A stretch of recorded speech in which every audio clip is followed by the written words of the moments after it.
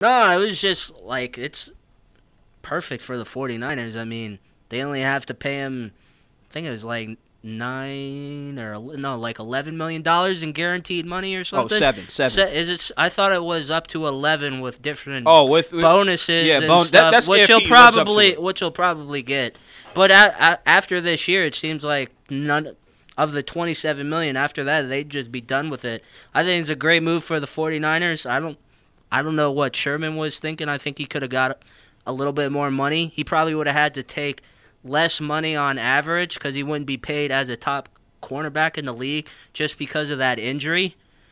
I think he can still play at a top level. He's still, what's he, like 30, 31 maybe? 29. Or 29? 29, I believe. I think he can still play at elite cornerback level status, but the severity of the injury coming off, he would have to take a pay cut. Yeah, and look at it like this. 6'2", lengthy corner. A lot was going on with Seattle. I was telling people, man, I was getting it on the internet a lot. I was like, look, man, Pete Carroll doesn't know what he's doing anymore. Pete Carroll's relationship with his players got worse.